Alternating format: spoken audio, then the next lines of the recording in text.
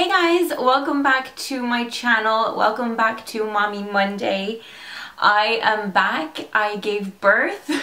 I have a baby on me right now. He has finally settled down. It took a while, but we're finally getting this video done. He was born on Wednesday, the 9th of April at 12 minutes past 1. I'm gonna try and show him to you guys. If you wanna see. This is Eduardo Jonathan Saccone Joly.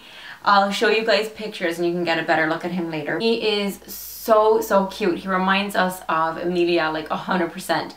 Right now he has dark hair. He has a lot more hair than Amelia actually. And he has dark brown eyes, which may change, I don't know. But he was 7 pounds 7 ounces, so he was pretty small. Like, he wasn't the huge baby that I was so scared that I wouldn't be able to push out. He was born on the Wednesday, like I said. I had actually been scheduled to go in for an induction on Tuesday evening at 9 p.m. so it was quite late. By the time I went up there, it was about 10 o'clock. It was actually later than we expected. My doctor actually came in to check on me, and I was hooked up to a non-stress test at that stage, and I was scheduled to get the prostaglandin gel, which is what I had the last time to start me off, and it didn't work last time when I was induced with Amelia, but this time I was gonna get a little bit less just because I'm a second-time mom, so sometimes you go faster on your second. When my doctor came in and saw me, I asked him was I having a contraction, like mini contraction, because I had been having these like tiny cramps at home, but I wasn't thinking anything of them because I just thought it was all in my head. I thought this baby was like never gonna come. And so as soon as they hooked me up to the non-stress test, it was monitoring like little, you know, little jumps in the contraction line or whatever. I don't really know, I'm not like technical or anything, but the line where your contractions are supposed to show up was like little peaks in that line. So it turned out I was actually laboring myself. I had kind of gone into natural labor without even being induced. It was very early on though. Like, these cramps were like not very painful at all. They were just like period cramps. So he decided to not apply the gel, to keep me there overnight, and if nothing happened, to break my waters the next morning. So that's exactly what happened. So next morning, sure enough, he came, broke my waters, and that kind of got things started. The contractions started getting a little bit stronger, but it still wasn't really going at a crazy fast pace. So they just wanted to take it slow to see how far my body would progress on its own. They hooked me up to a drip, and that's the oxytocin. So that's the stuff that, like, it's a hormone that naturally brings on labor and contractions. So they started me off in a teeny tiny amount just because they didn't want me to go too fast, because I was already naturally in early labor. So it did happen really fast. I think they upped the dosage like maybe half an hour or an hour after, and they upped it like by a teeny tiny amount.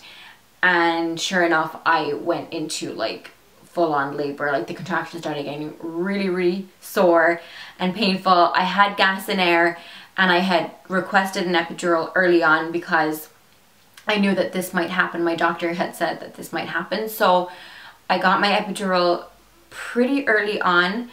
And I was really thankful that I did, because by the time the anesthesiologist had been called and all of that kind of stuff, and it takes him a while to get there, and you know, he could be with another patient for all I know, like he's busy.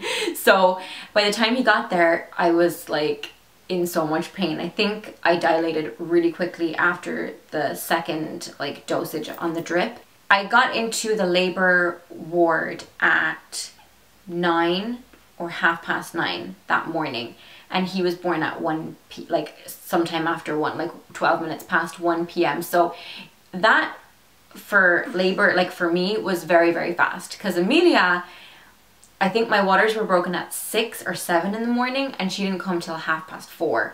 So hers was a lot longer of a labor. But this one just happened so fast. I remember being really out of it though, just because of like the epidural and the gas and air and everything like that. So I mean, you can watch the vlog, you can watch it, I'll link that down below so you can watch exactly what happened, but it was an amazing experience, just like my first one. It was just, they were different because, you know, this one took a lot less time, But both of them were just so amazing in their own way. I would do it all again. Like, it's worth every pain. So after I had him, I was wheeled back up to my room, and after you get the epidural, you're not allowed like walk around or anything for a while. And also you have like a catheter thingy, like bag thingy, so you can't get up and pee. So you just have a bag.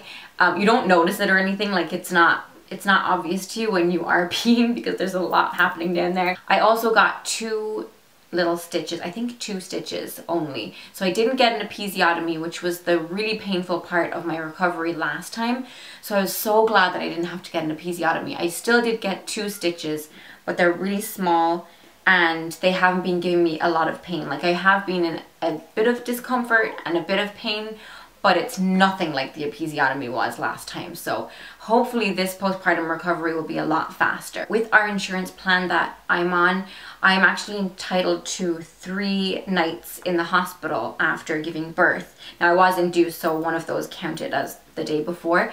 So I was entitled to 2 more nights, but I decided to go home the day after just because this time around it was different. I wanted to go back home. I wanted to be with Amelia as well. You know, I didn't want to be separated from my family for that long, and I just felt like I was doing okay with the breastfeeding. You know, the first time I was a first-time mom, I didn't have a clue what I was doing, and I was really nervous about everything with the baby. But this time was just so different. Like, I only have done this 1.5 years ago, so it's like it's not new to me anymore, you know. So I feel a lot more confident, and that's a really comforting thing. Like, as a second-time mom, I think you do feel more confident, and it is really, it's just nicer that way. The breastfeeding, I mean, my boobs, my nipples, they're not as sensitive. I mean, it's still painful when he latches on initially and they're very engorged now and all that kind of stuff. So it is still painful, but it's not anywhere near as bad as it was last time I had cracked nipples and all that kind of stuff. So the one thing that was painful and was different is that I got contractions, like feeling like I was in labor again, not in the throes of labor, but like in kind of early labor or like early to mid labor contractions in my belly every time, like after I breastfeed. And then after I breastfeed, I would bleed tons as well. That's just my uterus like shrinking down. I asked one of the midwives in there about it because I was kind of concerned. I was like, why do I feel like I'm in labor? And she said it's totally normal, but it's definitely, I did not have that with Amelia. And I remember people saying it to me, you know, are you getting contractions? And I was like, no, what are you talking about? But this time around with the second baby, I definitely feel it. I am wearing the belly bandit. I'm going to be doing postpartum vlogs though, so I'll do more on that then. So look out for those. They'll be going up on Mondays. And in the meantime, say goodbye to little Eduardo, who has spat up all over himself. Check out pictures on my blog. I'll have pictures, newborn pictures of him. We're just so happy, like so over the moon. I love him so much. I didn't know that with the second baby, like I was nervous. Like, I was nervous that I wouldn't be able to love anybody more than Amelia, but your heart just grows. Like, it's just crazy. I'm getting really emotional now. What I just wanted to say is that I didn't know that I could love anybody more than Amelia, but now that I have him, I'm just like, I can't imagine life without him. Like, he's just so perfect. And so is she. And I love them both the same, so... Oh my god, okay, I have to stop crying. Sorry about that, guys. So thank you so much for watching this video. Check out pictures on my blog. I will link them down below. Thank you for all your comments and your support and everything, and all your congratulations messages. I do try and read every single one of them. Every tweet, every Facebook message, everything. I try so hard. I know I don't reply to everybody, but I do try to read every single one, and I appreciate all of them. So thank you so much for watching, and I love you guys, and I will talk to you in my next one. Bye.